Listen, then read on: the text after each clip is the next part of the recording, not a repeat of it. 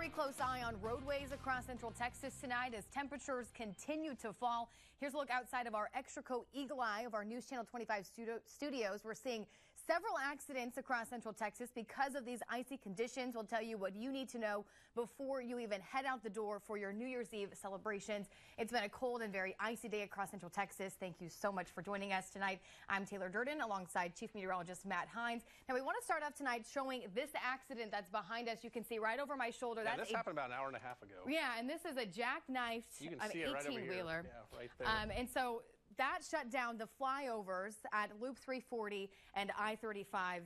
And look how slow the cars are going along here. Just basically going less than 5 miles per hour right now. So we do have ice forming all across central Texas. We're getting numerous reports of ice on bridges and overpasses. Some have been shut down. 340 and I-35. 340 and I-35. And as the time goes on and it gets darker, it's going to get worse, right? That's right. It will. Let's go ahead and take a look at what we are tracking right now. A winter weather advisory has been issued. At least until 9 o'clock, it could go beyond that. It does include Waco, Temple, Killeen, Gatesville, Lampasas, San Saba, back through Cameron, and it could be expanded beyond this. So just because you're not in the advisory right now doesn't mean you should be just driving at normal speeds, because we are going to see this maybe expand here over the next couple of hours. We've had reports of accidents in Bosque County over the past 45 minutes from emergency managers there. Numerous accidents now in McLennan and Bell counties because of that, mainly on those high bridges and overpasses. Now, the winter weather radar doesn't look overly ominous. The moisture that's falling from the sky is basically falling from a very low level. So a lot of the radar beam is shooting over the top of this, but we are picking up on some of that freezing drizzle and flurry activity as it continues to move across. It looks like another band is about to move out of Hill County, Bosque County, and make its way into McLennan County, and a pretty good band here across the 190 corridor from Killeen through Temple and moving down into Milam County as well. So we don't have to worry about wet roads tonight. We have to worry about icy roads. So let's look at this. Between 29 and 32 at your location, bridges and overpasses could become icy and patchy ice on roads. From Waco, Temple, Killeen off toward the northwest, this is where we have under 29 degrees. And once you get below 29 degrees, especially after sunset, all roads are capable of forming ice, and that's why we will be tracking this very closely. Meteorologist Jeff Orgeron is out and about. He's been watching the road conditions tonight. You can see a very active scene behind him. Jeff, tell us what's going on. Well, Matt, we're just now starting to see that light freezing rain switching over to snow, light snow. So we're seeing some flurries out here, and you're right, it is definitely a cold evening out here. The good news is we're standing right next to I-35 and the Highway 6 overpass. So the connection is seeing some icy conditions. They have shut down that connection. And the reason being is our overpasses and bridges see that cold air get under them, and that's what cools them down more efficiently than the roadways. We're not seeing the ice on the roadways as of now. Maybe a little bit of patchy ice here and there, but temperatures are falling quickly. We're dealing with that strong north wind that could eventually start to dry us out a little bit. But right now what it's doing is it's pushing the cold air in. So tonight temperatures will continue to fall. We're already in the 20s across much of the region. 29 degrees is where we start to see the ice start to accumulate on roadways and bridges. Again, right now overpasses and bridges are really the only thing that we're starting to see the ice accumulate on. But that could be going downhill tonight. And as long as this drizzle and mix over to flurries is falling, we're going to see more in the way of ice accumulations occurring out here. So we're going to be tracking the conditions throughout the night tonight. The good news is we're not seeing big issues on our major highways and freeways, but if you can avoid the highways and freeways tonight, I would definitely do so.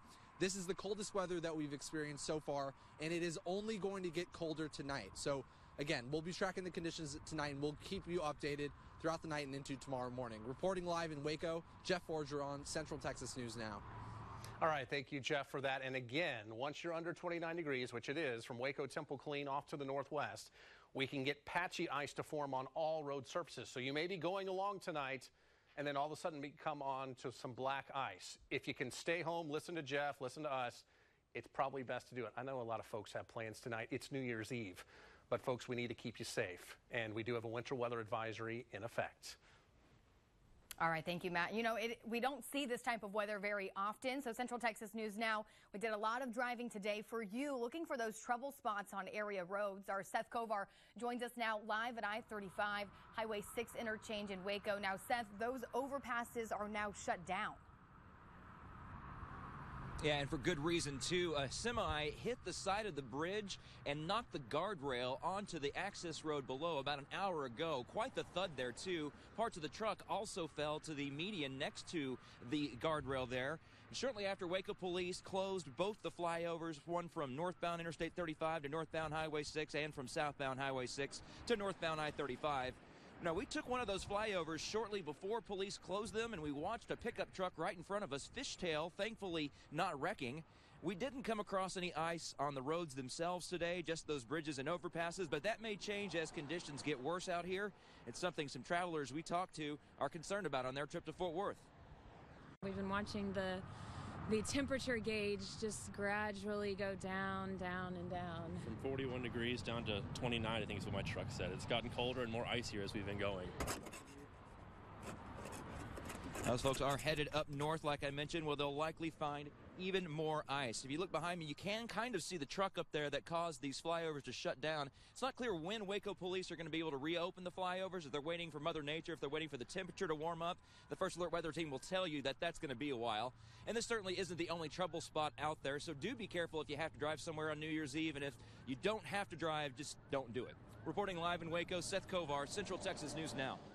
Seth, thank you so much. And he's right. Waco police officers have responded to at least a dozen calls, if not more, just within the last hour. They're offering some advice if you have to drive at all on the icy roads tonight. Make sure you drive slow if you have to get out and drive at all, and leave a distance of 8 to 10 seconds between yourself and the car in front of you. Make sure you do not stop abruptly if you can avoid it, and don't power up any hills, because those hills will ice over just like the bridges. The Bosque in the area of Highway 6 will probably be an issue, so avoid that if you can. And Hewitt police just posted a few minutes ago saying that the overpass on South Hewitt Drive over Spring Valley Road is going to be shut down until it can be sanded by TxDOT. Don't stop while you're driving up a hill again, and make sure you stay home unless it's necessary. We keep reminding you and we keep saying that, but it's really, really important, especially tonight.